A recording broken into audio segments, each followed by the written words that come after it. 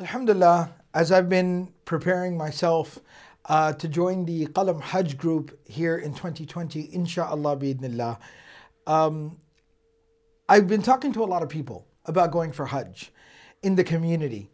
And I came across one particular concern, actually a lot of people had. And when you hear this, some folks might kind of brush it off or scoff or laugh, or they might not think it's that big of a deal. But it's actually something I found that a lot of people were really concerned about.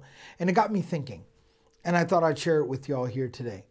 One concern that a lot of people communicated was that we hear about Hajj, that you go there to the Kaaba and you cry and you beg Allah for forgiveness and mercy, and you have all your sins forgiven and all your du'as answered, and that you're doing tawaf and sa'i, and people are crying their eyes out and they're begging Allah for forgiveness and they're connecting to Allah.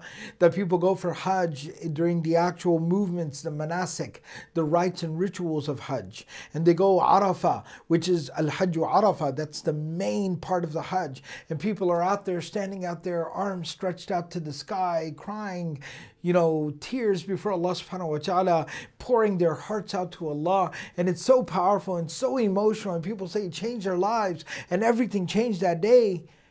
But the concern a lot of people communicated was that I'm not a very emotionally expressive person.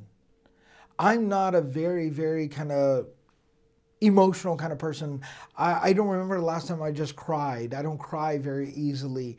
And I'm worried that if I go there and I don't feel emotionally overwhelmed and I don't start to cry and break down, then I feel like maybe my Hajj won't count. Every picture I've ever seen of anybody making dua at a Hajj, they're crying. And they're like so overwhelmed emotionally, and I'm not that kind of a person, or I don't think I'm that kind of a person. I can't remember that happening to me. And if that doesn't happen, does that mean my Hajj wasn't accepted? What do I do? And so I thought we can talk about this. What I shared with them was that, number one, there are two kinds of realities for human beings. There are certain natural realities, and then there are the spiritual realities. Natural realities, what that means is that if you are naturally a more kind of light-hearted person, you smile a lot, you talk to everybody, you're very outgoing, versus if your natural kind of reality is that you're a little bit more quiet, a little bit more contemplative, a little bit more reserved. So you're not constantly smiling and laughing and joking with everybody, not just talking to every person that walks by. You're not rude, but you're just not that kind of expressive as a person. And then there's the spiritual reality. Islam gives us, what it demands of us is improvement in the realm of our spiritual realities. Be more conscious of God. Pray to Allah subhanahu wa ta'ala. Be honest. Be truthful. Have integrity. Have decency. Worship Allah. Follow the example of the Prophet sallallahu alaihi wasallam in your daily activities. How he was kind to people. How he was respectful of people. His modesty. His decency. Things like that. But it does not force us, and it does not make demands of us. Islam does not make demands of us in terms of our natural realities. If I'm a more quiet person, Islam doesn't put the obligation on me that I have to just start talking more to strangers. That's not a part of Islam. If I'm a very, very expressive person where I talk to everybody that I see, Islam doesn't say you need to stop talking to so many people. But Islam does not make demands of us in the realm of our natural kind of realities, our personalities, if you will, our disposition. So keeping that in mind, somebody cries at the drop of a hat. Somebody's watching, forget about a movie or a TV show, they watch a commercial and they start crying, right? There was this Honda commercial, I think it was, and I was talking to somebody and he said he started crying while watching a Honda commercial.